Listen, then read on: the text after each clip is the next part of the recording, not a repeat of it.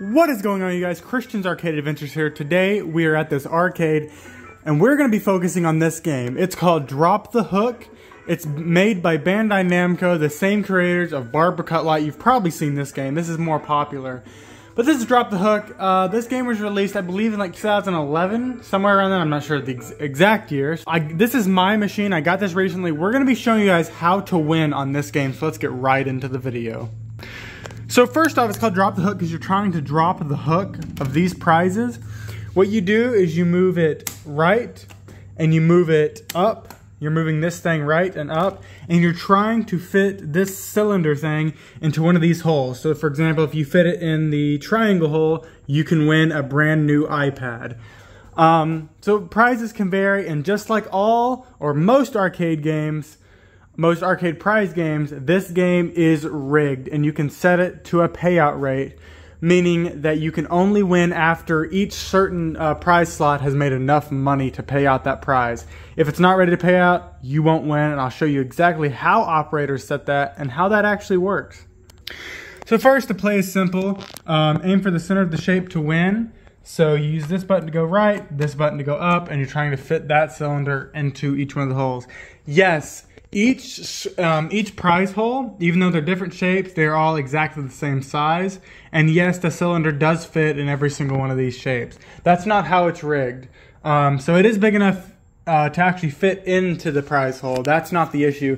The issue is whenever you let go of this last button here, if you are right over, directly over, similar to Keymaster, if you're right over the winning hole, the machine knows that, and the machine will move it a little bit more forward to make you miss too high. So I'll show you how that works.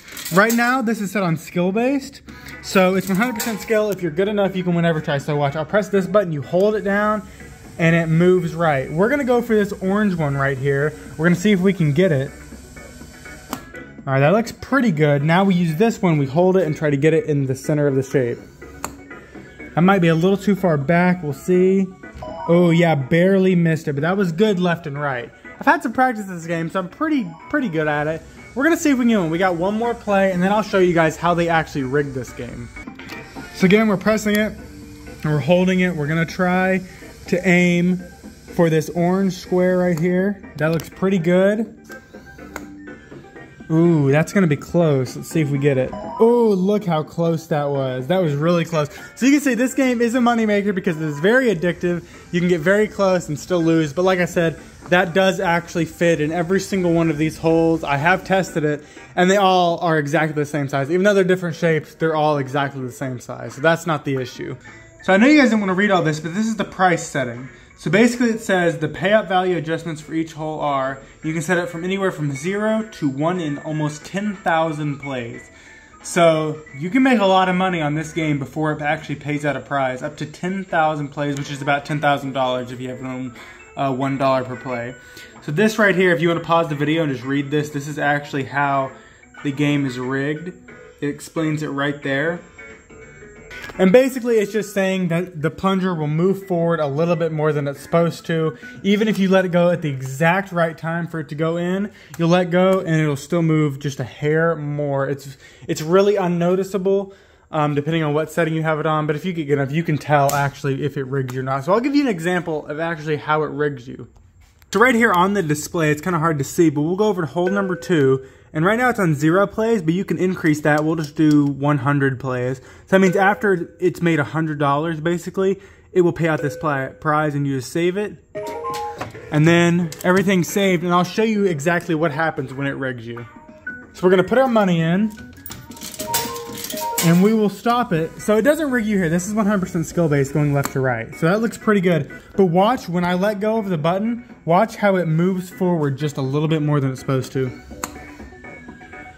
You can kind of see when I let go, you can hear it or see it. When I let go of the button, it moved forward a little bit more. That's why I lost going too far forward. And I'll show you guys again, just in case I didn't get the clip right. So we'll go this way. Looks pretty good. And watch when I let go, it will move forward more than it's supposed to. So if you want to slow that down, you can still see it. See, it's hitting the same spot. So that's how you know it's rigged. It's not ready to pay out if it does that. If they're expensive prizes, try every row, because each row can be set differently. So if this one is rigged, this one might not be. It might be, it might not be. It just depends on how many times players play for each specific slot. And each one is set differently, you know. One might be ready, one might be not. They all might be ready, they all might be not. You just have to try it and see. It's worth putting a couple bucks in. If you can snag a new iPad, you know, something expensive like that, it might just be worth it. When you actually do win, I'll give you an example of what happens when you actually do win. The prize will fall from that hook. This door back here opens. This is a really secure machine. So if you're thinking about trying to shake this machine or something, trying to get a free prizes out of it, it's not gonna happen, because there is a shut door right there that will open when you win, but it's shut right now, and it locks this prize door. So there's these things right here, and there's no way to get into it unless you win a prize. So I'll show you what happens when you actually win a prize. And they have a photo booth. Trevor and I are gonna go make out in it. Oh my God. We're gonna go for this orange one right here, just because it's the easiest for me to line up. We're gonna get them headphones back there. We're gonna try to line it up. Yeah, that's pretty good. All right, let's see if we got it. That might have it. Yes, we got them. All right, so it went right in, and watch, this door opens and these headphones will fall down now. Just like that. And then this door, it's really secure, like I said. This doors are gonna close now, and then this one lock. And then we can just go in here. I have other prizes in here just that I've won previously.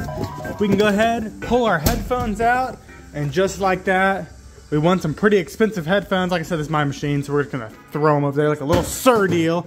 Who said that? But anyway, yeah, so this is Drop the Hook. Pretty amazing game if you can win it. This is a really fun game, but it is rigged. It can be addictive, so make sure you guys spend your money wisely. If you keep losing, it's probably not ready to pay out. I'll see you guys in the next video. This was Drop the Hook. Sir Deal's amazing.